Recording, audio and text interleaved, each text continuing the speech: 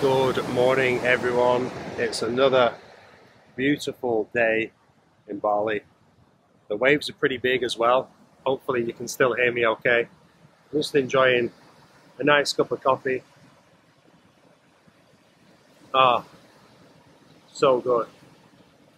I was thinking about buying a coffee machine now that I'm drinking coffee again, but I'm actually thinking against it because if I have a coffee machine at home, then I can just drink coffee whenever I want. But if I have to order coffee or I have to go out to get coffee, then I'm just gonna naturally end up drinking it a lot less, and I won't end up drinking so much like I was before. So plan right now, well, at least what I'm thinking is to not get a coffee machine. I'm just only gonna drink coffee when I'm out, and therefore I'll drink a lot less. But right now I'm just having the one large cup of coffee in the morning.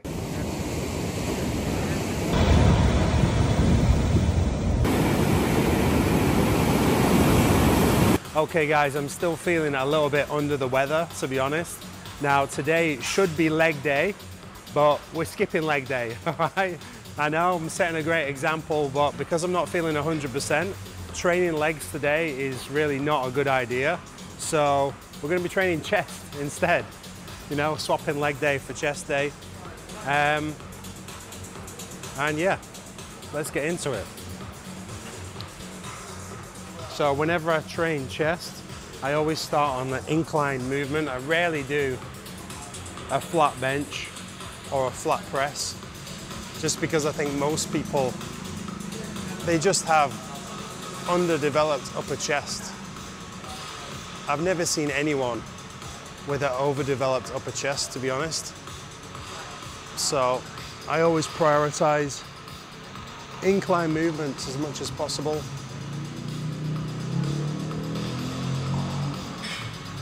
I also ate shitloads of food last night, 4,800 calories nearly.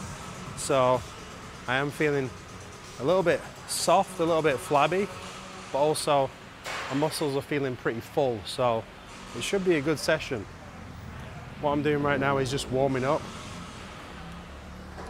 I usually just do a few sets on lighter weights. The temperature today is so hot here that I'm already warm, technically. I'm just kind of getting used to contracting the right muscles and familiarizing myself with that mind-muscle connection before I go into the working sets. Now, I usually do like a barbell incline press, but the past few times I've trained chest, I've been doing barbell press, so sometimes I just like to mix it up a little bit. So we're doing dumbbells. Because I'm feeling a little bit under the weather, I'm definitely not going to be training towards failure today. I'm just going to keep it nice and light until I get back feeling 100%. With that said, the highest dumbbells here are 40 kg. So looks like we're not going to be pressing any heavier than 40 kg. But to be honest, I don't really go heavy on dumbbell incline press anyway. I find I get a better contraction with a lighter weight, but I'm just going to see how this feels. I have no idea how many reps I'll do.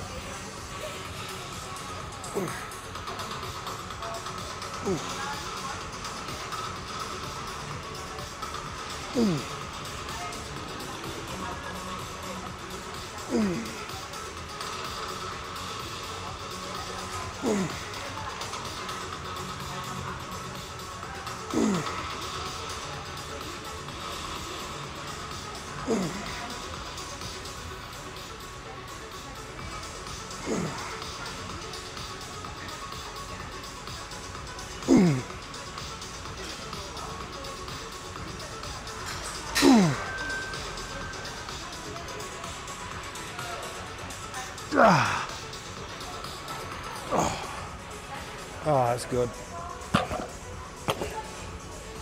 Oh. Yeah, so I think the biggest mistake that people make when they're doing like a press, whether it's on a barbell or with dumbbells, is their shoulders come into it too much. And the way you isolate your chest is by pinning your shoulder blades back. So you can be like, this is a lot of shoulder movement right now, and you're bringing your front delt into it, but we want to isolate the chest. And the way you do that is by bringing your shoulders back. So now when I do this, you can see here's contracting and less so here. You will always work your front delt a little bit, which is why I never train front delts directly, because whenever you do a press, like you can see here, there's a little bit of contraction going on, but we want to prioritize, we want to target this as much as possible, right? The way we do that is by keeping our shoulder blades pinned back. Okay, set 2. I've just dropped down to 35 kg dumbbells. I'd say my preferred way of training for sets and reps is to do 3 sets to failure, and after every set, working set, drop the weight by about 10%. And I'll be doing a weight that, you know, I'm somewhere in the 12 to 15 rep range. There is no magic number when it comes to reps. I think as long as you're above 6 and below 30, you're in a good place for building muscle. But for me personally, 12 to 15 seems like the sweet spot. Anyway, set 2, 35 kg.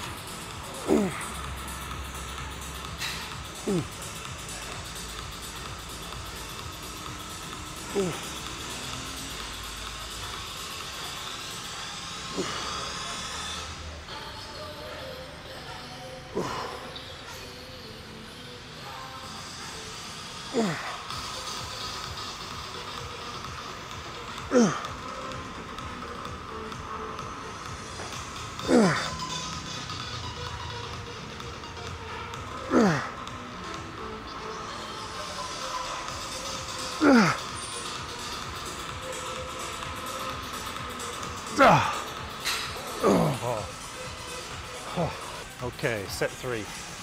I tell you what, training after eating lots of food makes such a big difference. So much easier.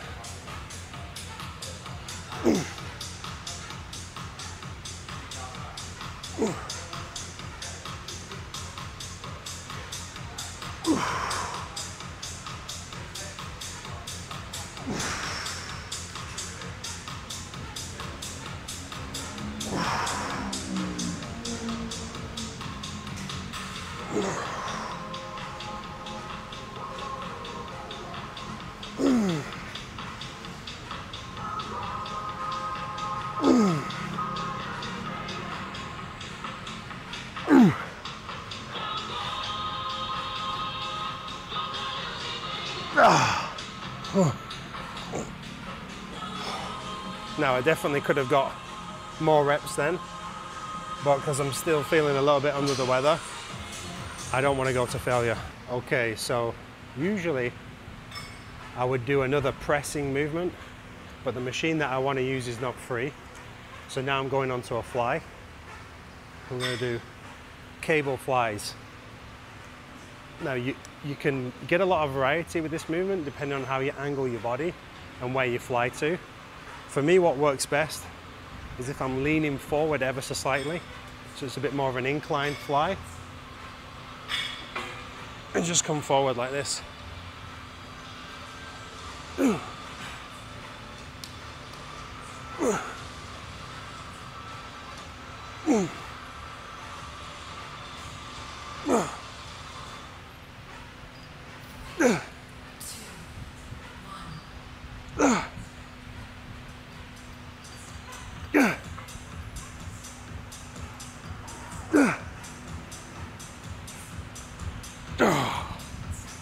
Yeah, that feels good. Okay, set 2.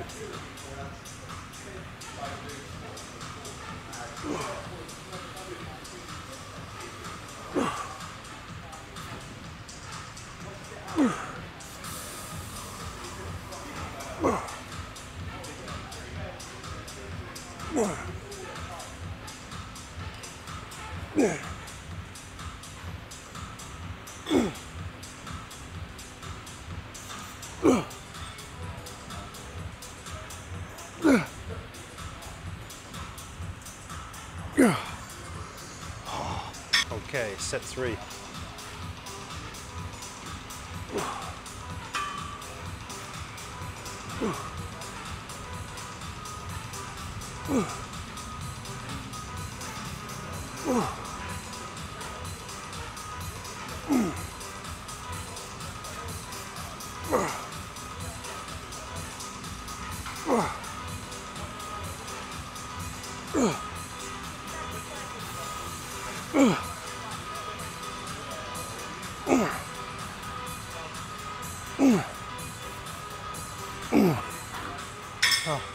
Okay, set 1.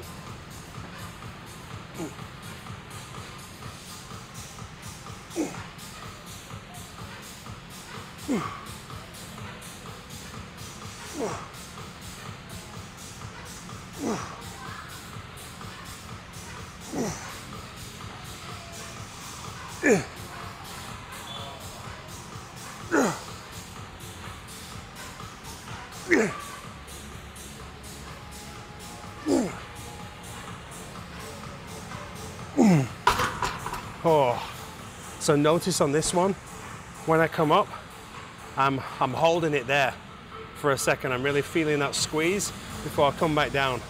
A lot of people just rush through the reps, but especially if you pause at the end position and the start position, and as you're the eccentric portion, like in this case, when my arms are coming back down towards my body, you want to take it nice and slow, and that's how you'll get more out of each rep.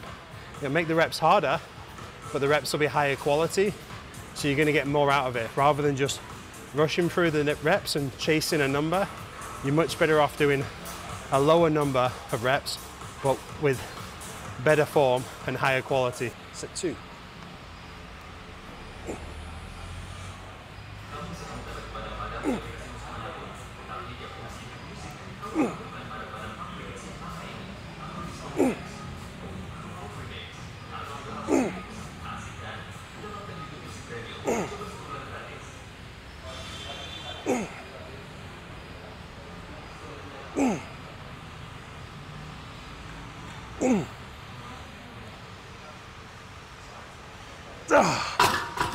Oh yeah. Whew. Set 3.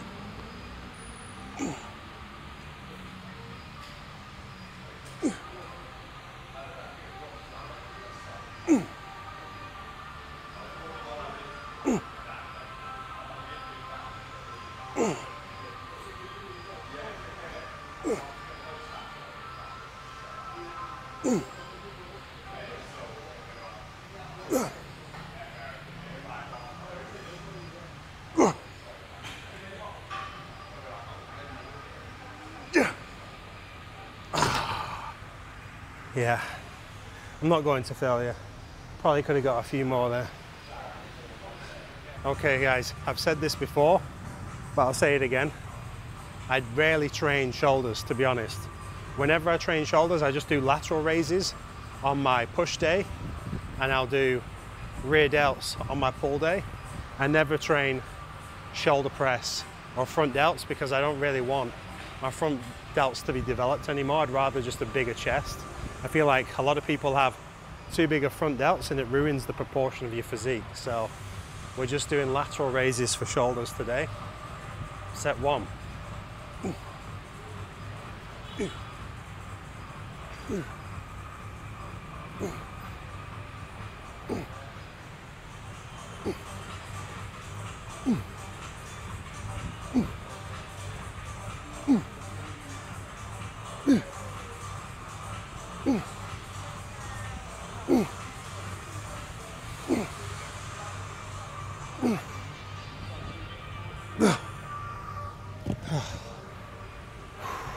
Set 2.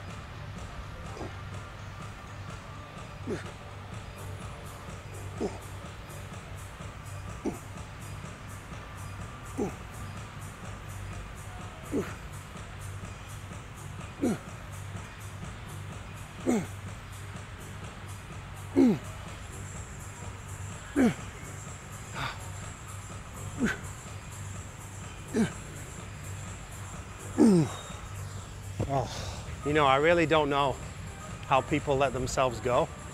You know, like, I just had one cheat day yesterday, and I'm not gonna say appalled with myself, but I can notice a difference when I look in the mirror.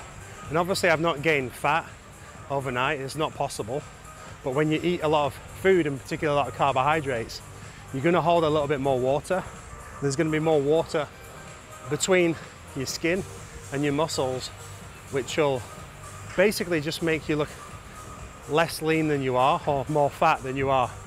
But these people, you know, these people who get to like 600, 700 pounds, how is that possible? Like, at what point does it not cross their mind and think, maybe I should do something about this? Like, I look at myself in the morning, in the mirror, every single morning.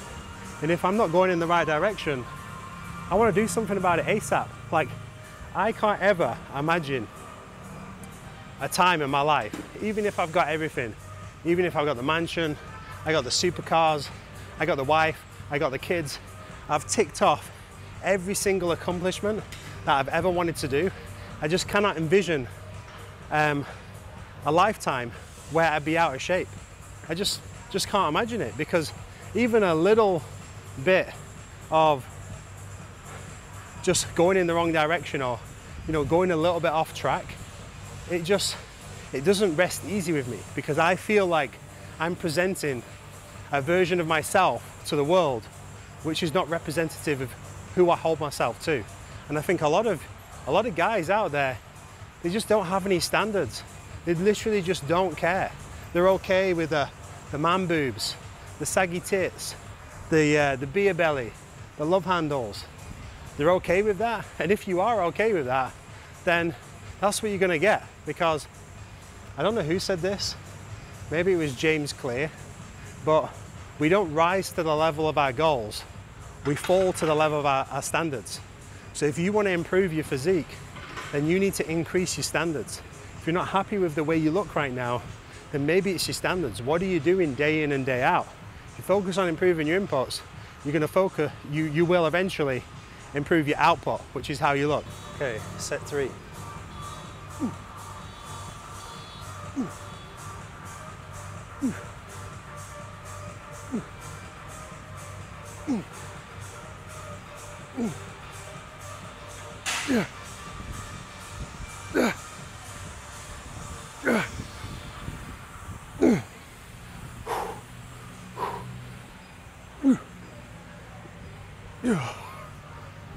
Okay, so that was 4 exercises, 3 for chest, 1 for delts.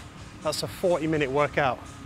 Literally, like, for me, that's a sweet spot. Like 40-45 minutes, 4 to 5 exercises is absolutely perfect for me. Any longer, I kind of lose concentration. I've talked about this before, guys, but you literally don't need to be in the gym any longer than an hour.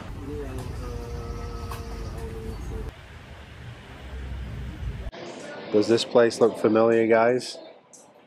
Well, if you're not new, then you'll know what this place is. I'm not going to talk you through it, but basically, this is what I'm having. It's all you can eat. You can order as much of this as you want. If you're curious and you want to know the finer details, I made a video yesterday. So the video that gets uploaded before this one is the video you can watch if you want to know about this restaurant. But I came here last night, and I came here a few nights ago, and they just have a special deal on at the moment where it's like 200K for all you can eat. Beef, chicken, fish, rice, potato wedges. It's such a good deal. 200K is, I can't remember how much it is, I'll put it on screen. But I just want to talk to you quickly about when you find something that is good. Like, for example, I've just found this restaurant and I'm making the most of it. I'm milking it. And when you find something that's good in your life, it might be with regards to training, for example. Like, for me, there's been certain exercises that I've found over the years that I've found that I really like. I like the exercise. I feel like it works for me. And I just do loads and loads and loads of that exercise. It's the same in business. It'll be the same, you know, like, say with your business, and you might find a particular marketing channel that works really well, or a particular way of your messaging or something, and you find it brings in a lot more clients, don't stop doing that. Do more of it. Milk it for absolutely everything that you can get. Same if you're dating. You might be dating a few girls, and then you might find one girl who she ticks a lot of boxes. Now, can't say milk her for everything she's got because that sounds bad, but if you find a girl who ticks a lot of boxes, well, keep that one. You know what I mean? Find what works for you with regards to your training. Find the exercises that work for you. Find the exercises that you enjoy doing. Because if you're doing exercises that you don't like and you don't really feel, you're far less likely to get a positive response from it. It's the same with food and dieting. Find the foods that you like. Anyone who's in really, really, really good shape has just found the foods that work for them. For me, I eat a lot of beef, I eat a lot of meat, I eat some fruit, some rice occasionally. Like, I have my go-to foods that I eat, and that's it. I just stick to those. So what are your go-to foods? Do you even have go-to foods yet? And this is something that you want to do, is because it reduces cognitive load. Every meal, you don't have to think about, oh, what am I going to eat this meal? Because you already have your foods that you eat, you already have your go-to meals. They just brought me some extra beef. And I can have as much of this as I want for like, I think it's like $14 or $12.68, that's what it is. Oh man, I can't eat quick enough tonight. I think it's because I've come a little bit early and I'm one of the only people here, but they keep trying to give me more and I'm having to tell them to slow down. But anyway, what I was saying is, if there's some goal that you've been thinking about for a while, just do it. Stop thinking about it and start taking action. Because you can think and think and think and think. And you can wait for the perfect moment, which will never come. You can wait until you feel ready, which you'll never feel ready until you actually start. So if there's something you want to do, just fuck it. Fuck what everyone else thinks. Fuck the self-doubt that goes on your mind, and just go after it and do it. Because we only have one life, so we might as well live it and make the most of it. Thank you. It's non-stop, this. And this is my third plate of rice. Oh my God. Diet starts tomorrow. In fact, it's not going to be tomorrow because tomorrow I'm going to another all-you-can-eat place because it's Thursday. Diet starts on Friday. Who starts a diet on a Friday? Fuck it, I may as well start a diet next week, next Monday. See guys, this is the wisdom that I'm teaching you. I'm teaching you how to diet so hard that you get ill. I'm teaching you how to skip leg day until you do chest day. And now I'm teaching you how to start your diet on Monday. What a good example I am. So guys, let the takeaway be from this video is go all in. Start pursuing goals. Start trying new things, experimenting. Stop doing the same shit all the time. If you don't like the exercises that you're doing, change them. If you don't like the foods that you're eating, change them. If the foods that you're eating are making you fat, change them. If you don't like the girl that you're with, change her. Get a new one. Try different shit. Leave your hometown. Like so many of you guys are living in the town that you grew up in. Is that the best place for you to live? Probably not.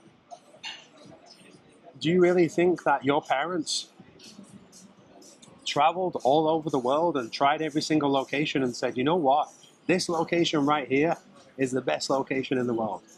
Probably not. So fucking leave. Go travel a little bit. Open your mind. Expand your mind.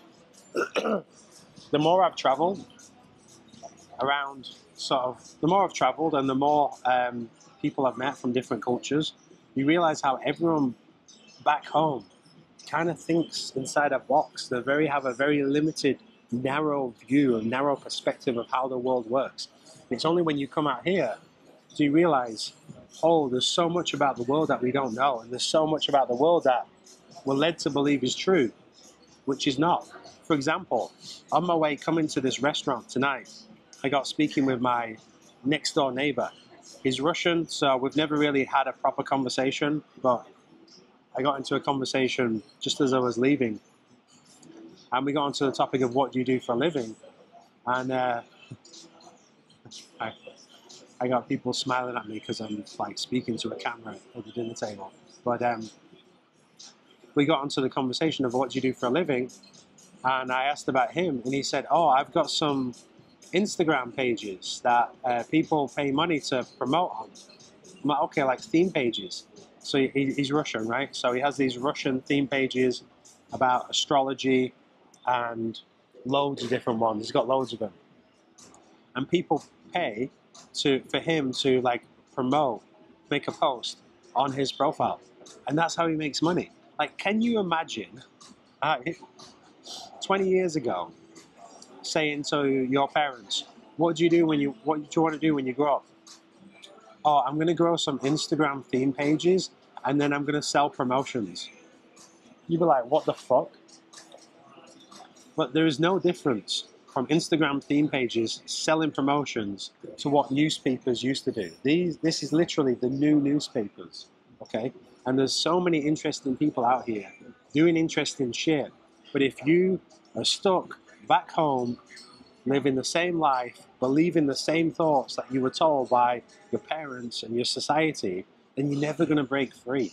One of the best things you can ever do is go traveling, go see new places, go meet new people, expand your mind and your horizon, and then you'll start thinking bigger and you'll start thinking differently, and you'll probably look at the life that you have back home and realize there's a much better way of doing things. All right, guys, so if you find something that works, whether it's regards to your fitness or your business or dating or whatever, once you find something that works, milk the fuck out of it. Do it, and do it for as long as you can and get as big a return you can from possible, because it won't always last. Set big goals, go after them, try new ways of doing things, think outside the box, look for new opportunities, and if you keep doing that, eventually you will find some success.